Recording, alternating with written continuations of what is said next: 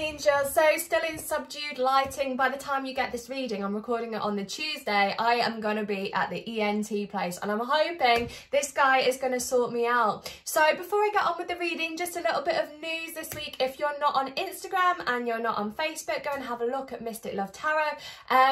I did the gender reveal this week and I will now pause this video, post it for you guys so you can have a look. It's all my family, my mum, my grands, my aunties, my brother, everyone's on the video. So have a watch of it now. 3, 2, 1.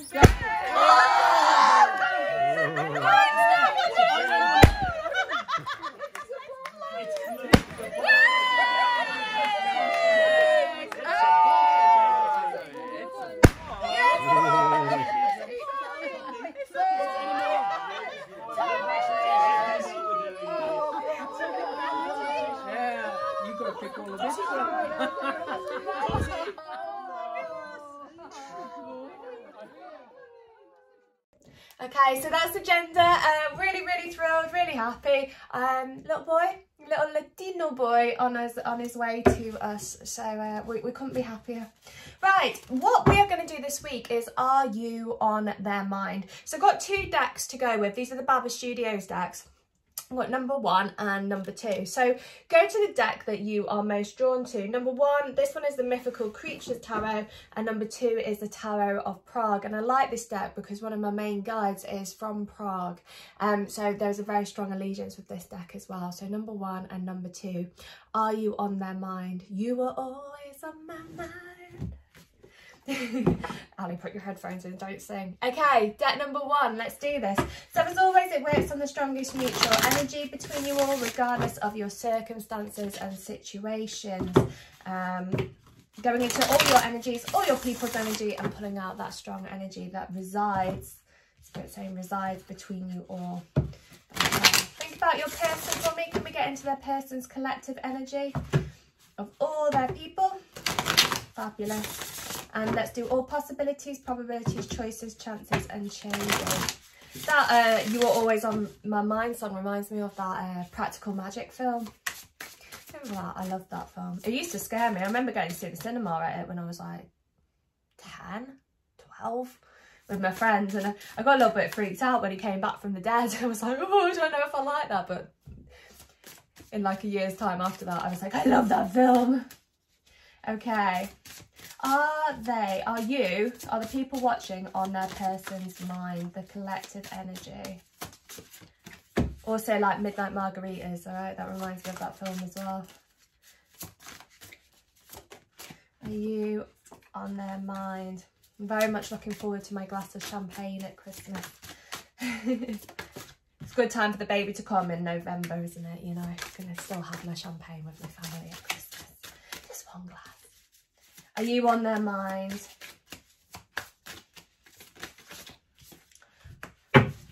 You are always on my mind. Okay, so your person has got these very strong feelings for you, very strong emotions for you, but they're just not quite giving you that commitment that you want at the moment.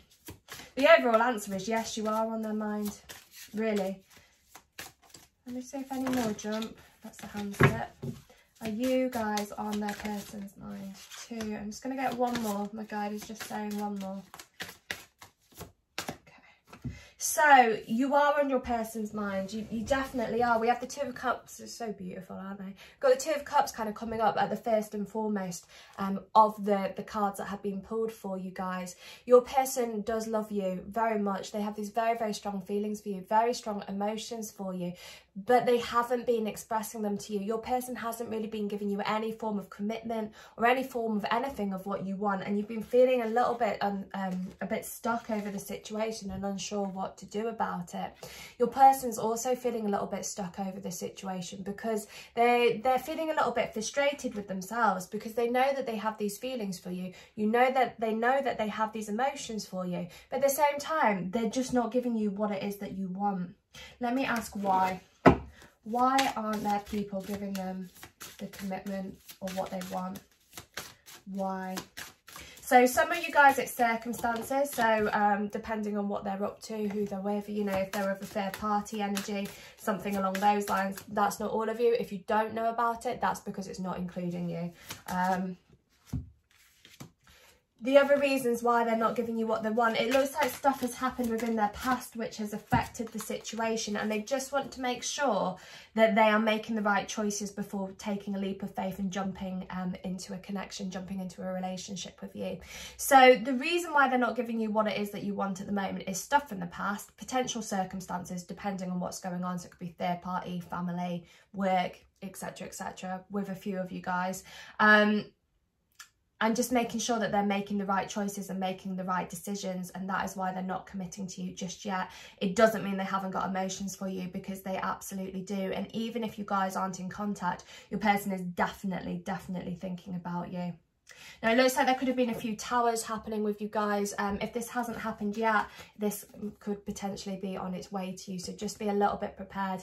Tower being a big T tower, little T tower could be a big circumstance happening around you guys, or a little one could have already happened. For a lot of you, it probably has already happened. But some of you guys, this is on its way. So just be a little bit cautious on this. Just be a bit aware. The reason why this is kind of coming up in the cards as well is when we're looking at, are you on their mind? With this tower hitting, you are going to be even more so in their mind, because they're going to be quite upset a little bit. You guys are going to be quite upset, quite distraught over the situation. Your person's going to be having that as well. They're just a bit better at covering up those real emotions for you. They just get, you know, kind of brush it all under the carpet. So we have this towers happening. Now, it's quite important that these towers do happen so that we can have this movement from your person to you. So if it's all been a little bit stagnant, which it has been, because we've got the eight of swords over here, where it's all been a little bit stagnant, things can shift and move into your favour. Okay, with the magician and the eight of wands, there's definitely an alignment of you and your person's energy. Your energies are definitely kind of merging and aligning in the right direction for you both, and it's going to take you out of this kind of non-committal energy that you both have been involved in, or your person has been kind of putting you in, this non-committal energy over here. Just because they haven't been committing to you does not mean that they haven't been thinking about you. Okay, Spirit are saying it's just that perhaps the circumstances around them has been a little bit complicated, and they've been tying themselves to that. They've been tying themselves to these kind of, let's say, imaginary ropes, really, thinking, oh, I don't know what to do. I don't know how to get out of everything that I'm involved in. I don't know if I'm ready. And you have this kind of panic coming from your person. You've also had a little bit of them being on the self-defense as well, Spirit are saying. So if you said something to them and they've gone a little bit snappy or snarly over the connection with you and them as well, potential fire coming out of their mouths. Okay, so there's been potential arguments as well, which could be the towers that have happened with you guys. Your person, again, there is this very strong love for you, very strong emotions over here with the Ten of Cups coming out as well. But there has to be an end in this cycle, end in the cycle that you guys have been involved in, and that will come through this towers hitting. Okay, and I know I've said that before, but it's coming up in your energy again. So where you're going with this all at the moment is kind of a holding on. Both of you are still holding on to the energy of it all at the moment. It's a very magical connection with you guys, a very spiritual connection, and definitely Spirit is saying with that, a very strong connection with nature between you both as well. And we're going a little bit deep now, but they're talking about nature and nurture. Your connection between the two of you embodies both of these principles. Okay, so it's a very divine connection. If you want to look at more of that, have a Google, Spirit all there. Your guides will talk to you about it, but nature versus nurture, very much coming into your energy over here. Very powerful connection with you both. Okay, and it's this kind of, both of you are holding on to the situation at the moment, and the love between the two of you resides. It's very strong love-based energy. Okay, it's there, very powerful.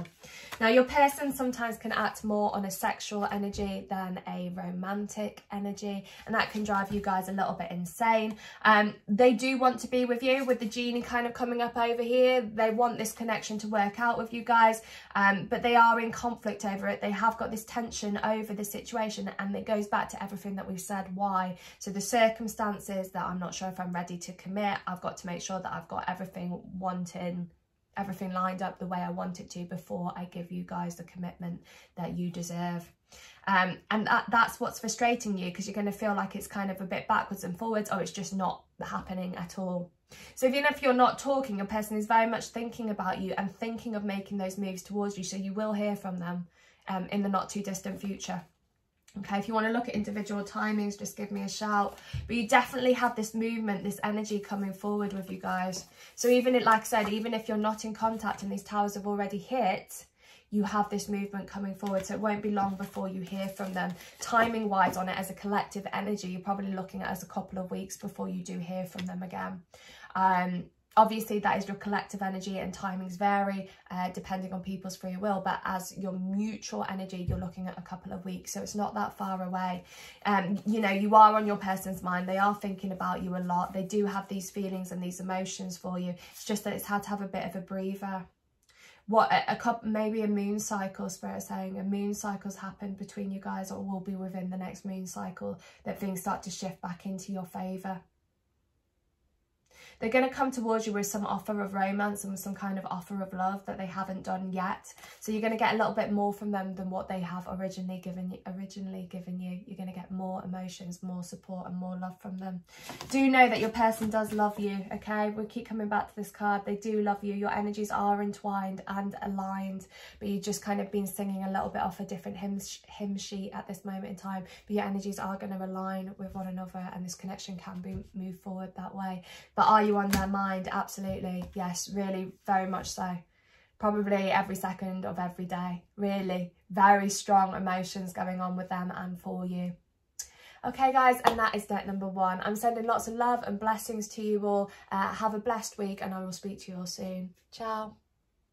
Okay guys, deck number 2. So as always, it works on the strongest mutual energy between you all. If you just tapped in, tuned in and turned on, if you want to go see the gender reveal that I did with my family, I put it right at the start of the video, so you can go back and have a look. It's also on the Facebook page and my Instagram page, Mystic Love Tarot. So if you want to go and have a look and see. I'm not planning on posting too much about the baby on my work page, but if you want to follow my personal Instagram, just send me a friend request. It's private, but I will accept it. It's AliMarie86 if you want to find me.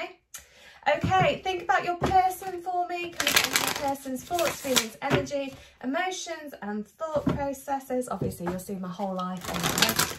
And all possibilities, probabilities, choices, chances and changes of deck number 2. Right, let's see. Are you on your person's mind? Are you on your person's mind? So I'm actually getting a song from The Greatest Showman.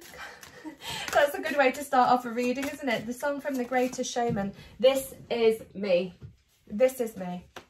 So you guys have had a bit of a rough ride. Really had a bit of a rough ride. But you've come to this kind of understanding, acknowledgement and happiness as such, that this is who you are as a person with regard to your connection. So you've done a lot of inner work, a lot of inner work. Are you on their mind?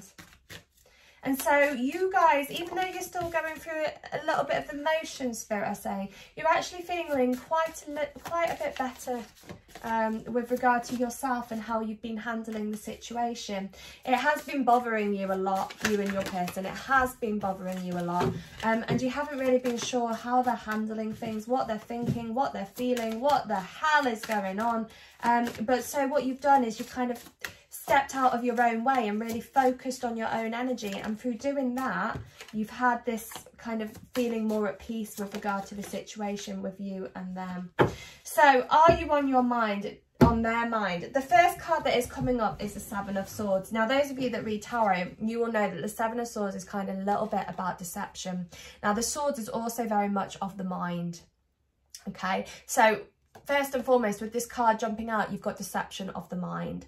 So what your person is doing, first and foremost, is lying to themselves about the connection.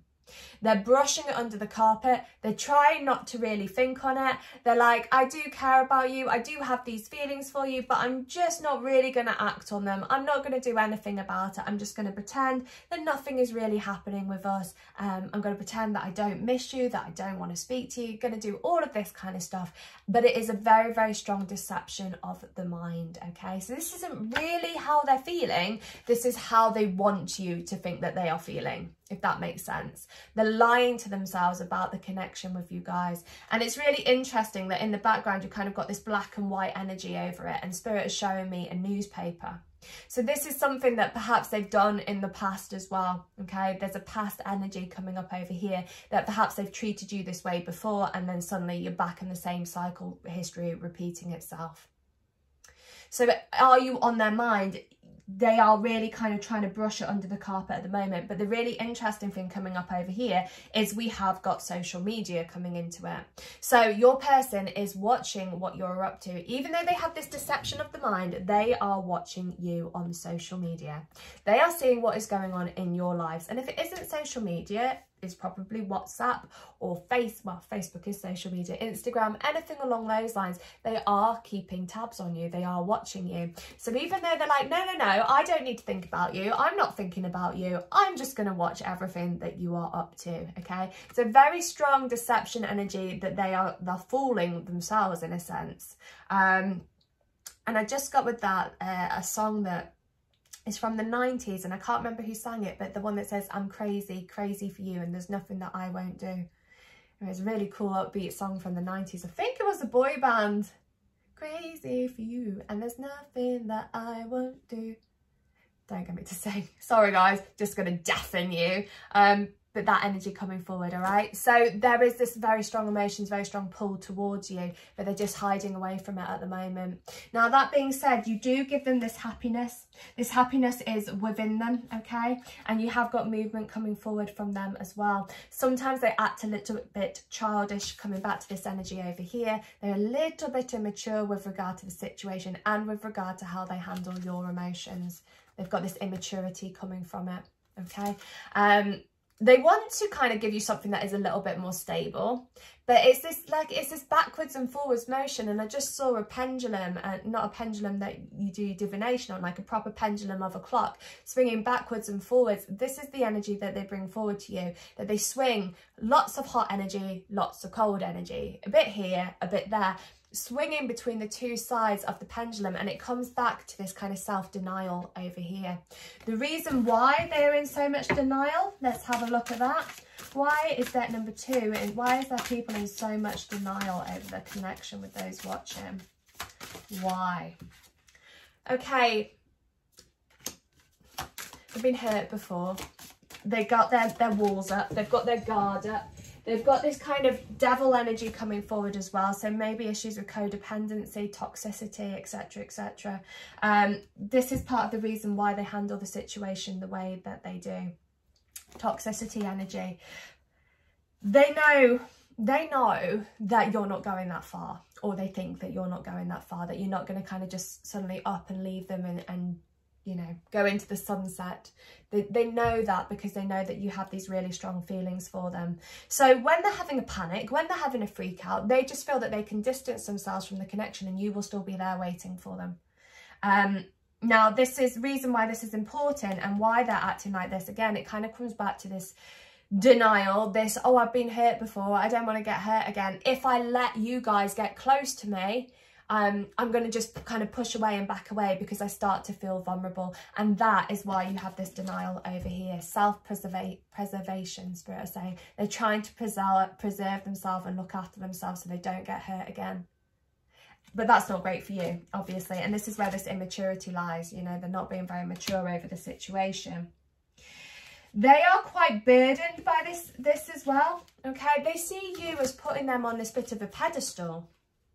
You know, that you see them in a way that perhaps other people haven't seen them before. And that can panic them a little bit because most people have treated them quite what they would consider poorly, and they feel a little bit of a victim of their own decisions and choices that they have made. They're making themselves kind of feel like, well, you know, everything that I've done in my life has made my life be so difficult, and this is where I'm staying. And this kind of deep soul wounding is happening with your person. And because you kind of put them on this bit of a pedestal, they don't really know how to handle it. And so they panic on that as well. They're like, well, she doesn't, or he doesn't really know me. They don't know who I am as a person. So through that, they kind of have this backing away energy coming forward as well. It doesn't mean they're not thinking about you. You have this very heavily burdened energy going on with them. It's just that they're very good at kind of putting it on the sideline.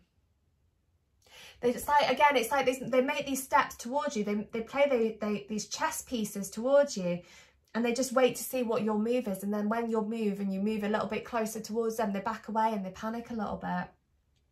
You have this very strong idea of them wearing a mask coming up over here as well. And this is part of the reason why with them, you seeing them, how they see that you're putting them on a pedestal, that they think, well, you don't know the real them. And if you did get to know the real them, you wouldn't like them. Now, that is a load of bollocks, because you do know the real them. And all of you are psychic and intuitive and empath. You know your person, but they think you don't. And they might even say to you, well, you don't even know me. You don't know who I am. You don't know me. It's a load of rubbish. It's an absolute load of rubbish. But these fears are kind of really, really amalgamating, Spirit saying, and coming up to the surface. You have this strong energy of the two of you. And we have this love energy kind of coming on as well. And these last two cards over here, you have the King of Cups and you have the Wheel of Fortune.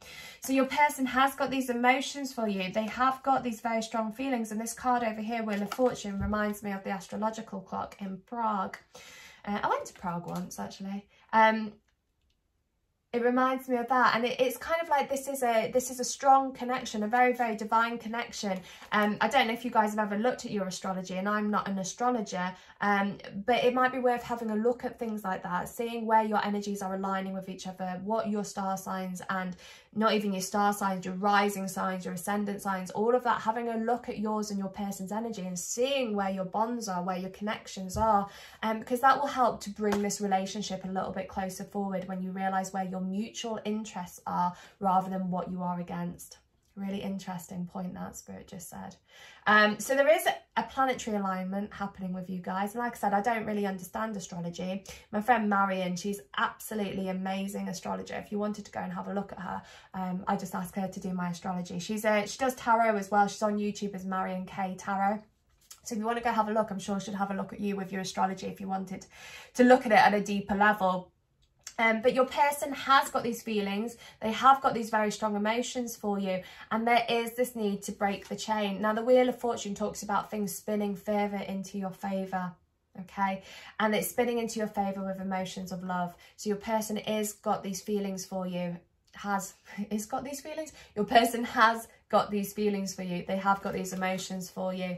And they're kind of seeing you, or they will be seeing you as this kind of trophy at the moment.